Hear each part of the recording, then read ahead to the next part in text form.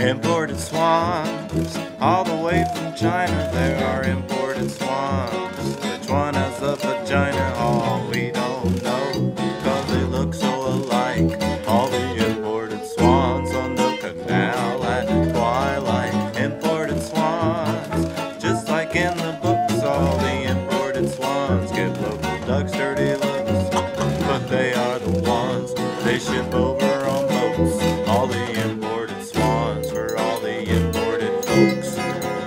Where do they go when it gets to be autumn? Do they ship them down south where their family's from? Sure can't imagine that they keep them in places like New York and Amsterdam, even Berlin. Imported swans, are they gooses or ducks forced out of beautiful ponds and sold for thousands of bucks? Now they live in cities, but they're only for looks. Out of their natural habitat, look so exotic. Imported swans are good for movies and photos, and they look so romantic when you're courting your girl.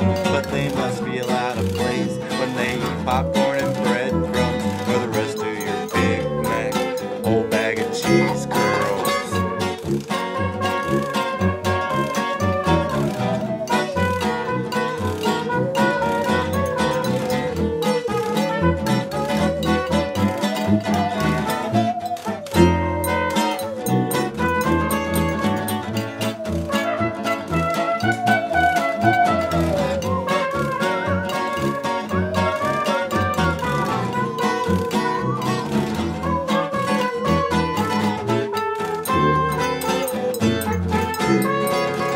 What do they think about their glamorous lifestyle, floating around among syringes and bottles?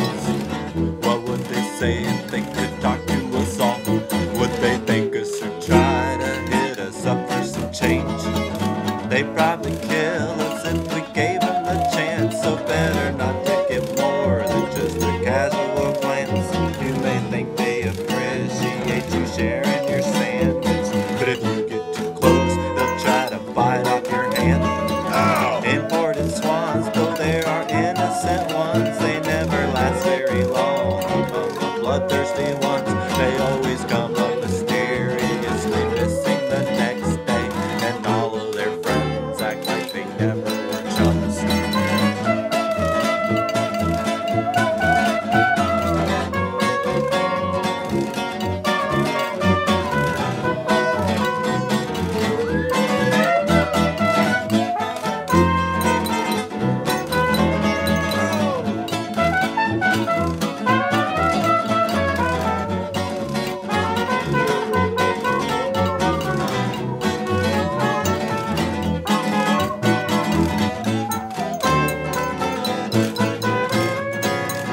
Where do they go when they get sad and lonely? Do they ship them out west where their family's from?